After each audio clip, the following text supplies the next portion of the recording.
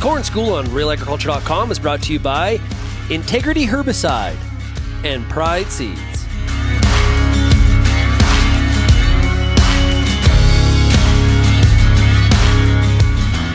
I'm Kelvin Hepner for Real Agriculture, and pleased to be joined once again on the Corn School by Alana Serhan, Market Development Agronomist with Pride Seeds.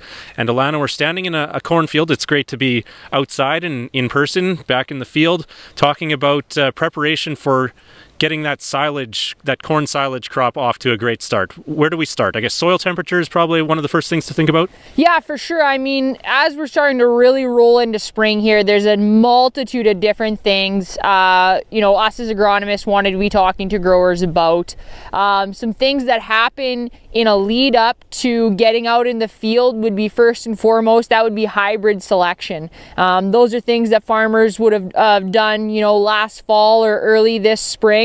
And the number one thing that I want to talk to you about that from a silage front is making sure that we're growing multiple hybrids on our farm. At the end of the day, having, you know, 2 or even 3 different hybrids, silage hybrids on farm really helps spread out our risk. And really it helps with maturity and, you know, things like making sure our whole plant moisture is ideal as we go through that silage chopping season. So just a little bit of risk management in that way, and a good practice to have for growers. So that's the first thing. Second thing is exactly that. We're out here, you know, late March, guys are starting to get excited. So when we start to think about that next step is getting into the field, the first thing that comes to mind for me is absolutely soil temperature. You know, as you can see, patches of snow out here still today from our most recent snowfall, but down underneath, you know, where is that frost sitting? What's that overall soil temperature? When we're growing corn, we know that corn will not germinate until around 10 degrees Celsius. Okay, so that's kind of that magic number we need to be thinking about. Any earlier than that, that corn is going to run into a multitude of different problems. That first drink of water that corn seedling takes in needs to be warm. Okay, we see a lot of growers, you know, who jump the gun, are eager to get out there, and after those first, you know, week or so of that corn seedling in the ground, if it's going to imbibe that cold drink of water, we see things like corkscrewing. You know, we see things like root development forming, but no coleoptile, no emergence happening. And that often leads to a replant scenario right away. So using that soil temperature as a way to monitor when things are fit. All right, and bring that soil temperature probe to the field. Exactly, absolutely. I always bring 2 or more with me. I'm gonna go right at planting depth, right at that 1.5 to 2 inch, and then I'm gonna go as far down as my soil probe will go, as my soil thermometer will go. I'll go right to 3.5 to 4 inches to see how far down that soil temperature is. And again, we have to consider when we're taking that temperature, you know, here in the afternoon we're at, you know, full high sun. What is that doing to that top level of that soil, as opposed to what's going to be happening where we're going to be putting that seedling? Okay. Does that make a difference time of day when you're planting?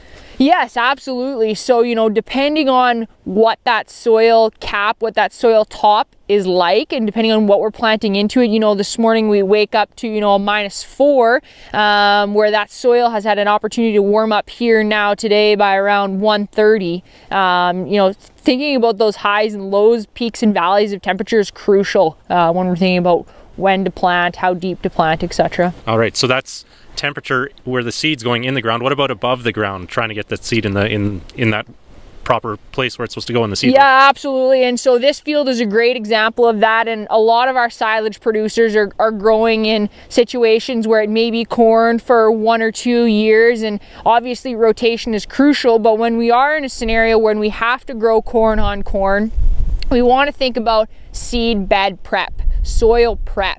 And the number one biggest thing to control our trash, our corn trash out in the field, is our trash whippers, our row cleaners. You know, anyone who is, you know, planting into corn on corn or areas of heavy trash, maybe you broke up some hayland the previous year, whatever the scenario is, trash whippers are your friend.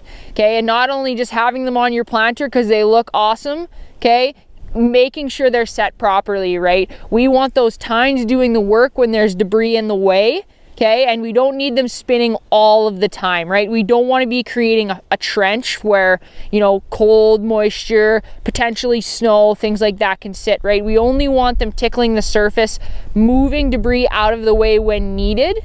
And again, it just really helps that corn get up, get out of the ground, get going a lot quicker.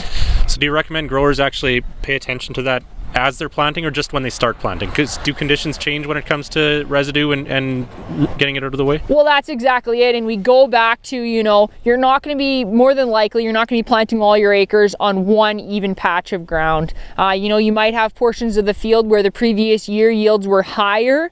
And so those areas, there may be more trash or less trash, you know, tree rows, things like that. So making sure that we're consistently having a look and keeping our eyes on our trash whippers to make sure we get consistent, even emergence throughout that field. And especially when we move field to field, those things need to be checked. All right. Finally, I'm not sure this was on your list here, Alana, but fertility for silage corn, what should we be thinking about there? Yeah, absolutely. Fertility is a big one that we get questioned on a lot, you know, year to year. Obviously, a lot of silage growers have access to manure, and first and foremost, I recommend, you know, making sure you're utilizing those, you know, quote unquote free resources for you. So however many gallons that you can put on in the fall obviously is ideal. You know, spreading manure in the spring for timing is not ideal, and as well, we don't have enough time to really get that full process, that, you know, that breakdown of those nutrients in the soil. So if we can spread manure at all, that's absolutely great. Aside from that, a healthy nitrogen plan is a must when we're growing corn, especially when we're growing silage corn. You know, the old marker saying of when we equate things to bushels an acre for grain corn, it's about a pound of nitrogen per, you know, bushel acre of corn that we want to make. And you can use that multiple about 4 to 6, you know, for every ton of silage that you want to, you know, take off. You need about, you know, 4 to 6 pounds of nitrogen on that field. And aside from that, if you have any availability to anything starter on your planter, whether you do have liquid, whether you can band it, whatever the option is, using a starter fertilizer in Western Canada in soils that are not always ideal can really give you a step up for sure. All right. Thanks for your time and your insight, Alana. Absolutely. No, appreciate it.